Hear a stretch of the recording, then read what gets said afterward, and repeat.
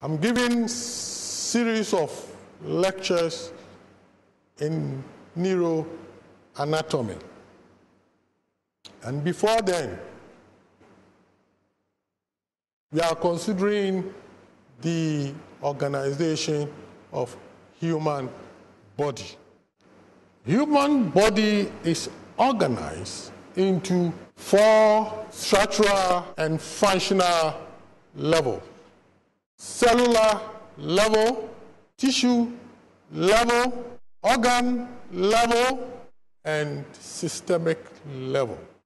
Each of these levels contribute to the totality of the organism. These organizational levels form the basic for the various specialties and the approaches of studying the subject of anatomy. Let's see what is involved in the cellular level. The cell is the basic structural and functional unit of human life.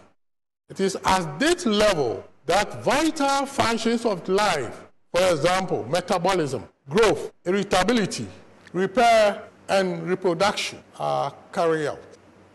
A cell is composed of minute particles called atoms, which aggregate to form large particles called molecules, which further bound together to form macromolecules. Certain macromolecules are arranged into small functional structures called organelles. The nucleus, mitochondria, and endoplasmic reticulum are cellular organelles. Each of these organelles perform a specific function within the cell.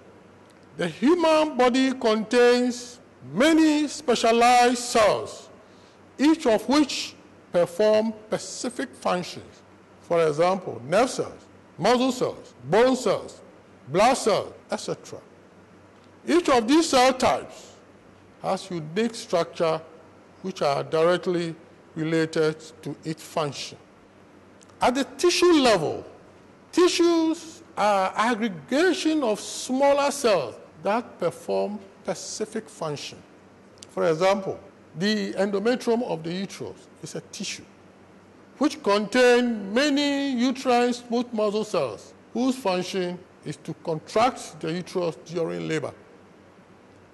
In human, there are 4 basic tissues: epithelial tissue, nervous or nerve tissue, muscle or muscular tissue, and connective tissue. Some authorities consider blood as a separate tissue. Look at the organ level. An organ is formed by aggregations of 2 or more tissues which are integrated in such a way that it performs a particular function. Examples of organs include heart, uterus, stomach, skin, etc. Each organ has 1 or more primary tissue and several secondary tissue.